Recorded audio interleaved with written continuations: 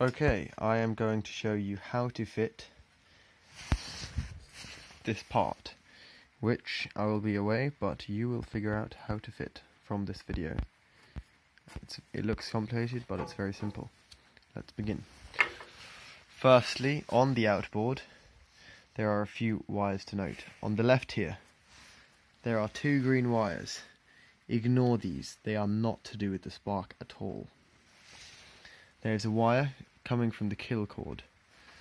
This is a white wire and a ground wire.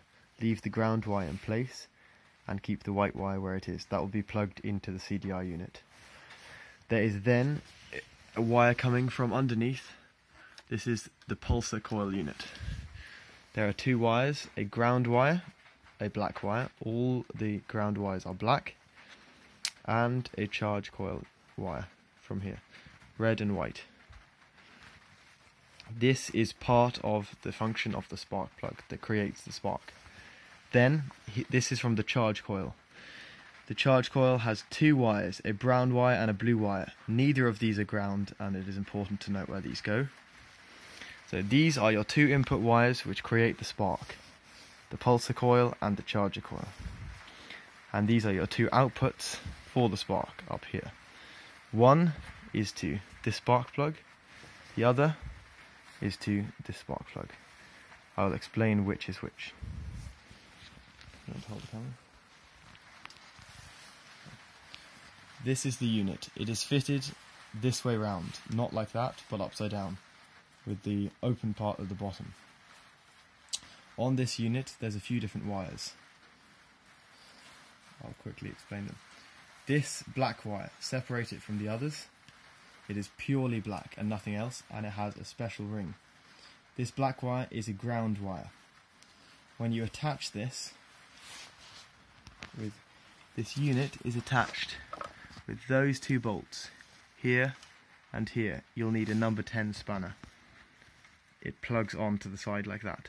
I would suggest you plug everything in before you attach it. Out of the unit comes this black wire, the ground wire. Now the ground wire, when you attach it to the side of the outboard, this ring, the washer, will be placed onto one of the bolts, which is connected to the main block. That is your ground on this engine.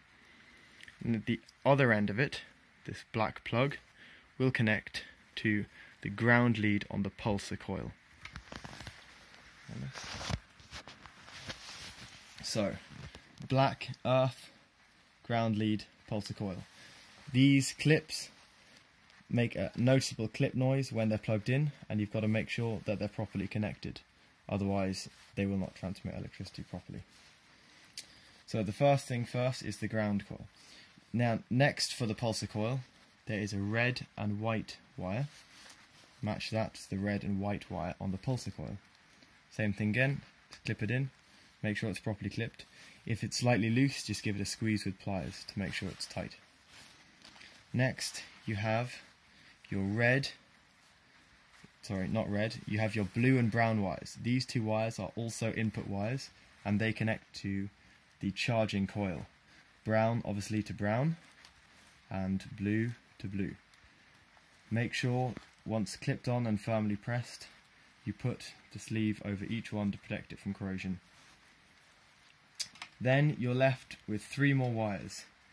Your white wire, pure white, is for your kill cord assembly. The engine needs this kill cord assembly plugged in and this piece lifted up to run. However, if you want to test the spark, you can just unplug it and you don't need to worry about that. This will test the spark only. The engine should spark without this plugged in, but if you plug it in, then you will need the kill cord switch raised before it'll work. So white wire to the white kill cord lead.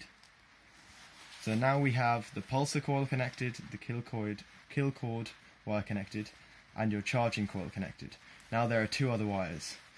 On this CDI unit, the wire has been cut, but it is an orange and black wire. Getting closer here. Orange and black wire. And there's also a white and black wire. These two coloured wires are the two wires that feed to the spark plug. The orange and black is for the long cable attached to the spark plug, which is close. There will be a plug on the new one to just plug it on. The other white and black wire, which is a long cable, comes up here and it plugs in on top of the engine. So you have your white and black wire to white and black. Your orange and black wire, which will have a clip on the new one, will also plug into a white and black. However, it will be the closer of the two spark plug cables. It'll be on the side of the CDI unit. Match the colours brown with brown, blue with blue. That's for the main charging power source. Your pure white wire, make sure there's also the ground wire stays there. This is for your cut-off switch, the safety kill switch. And then last of all, you have your pulsar coil. Make sure the pulsar coil is connected to the ground of the CDI unit, and the red and white wire here to the red and white wire of the CDI unit. When all these are fitted as shown, you then take your ground lead, which comes out of the CDI unit, and when you attach the CDI unit to the engine, you put that through. Let's take the bolt there.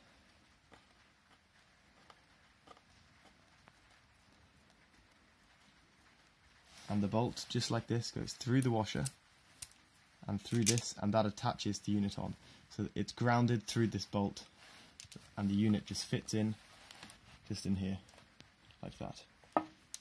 Don't over tighten them because it will crack, just like this.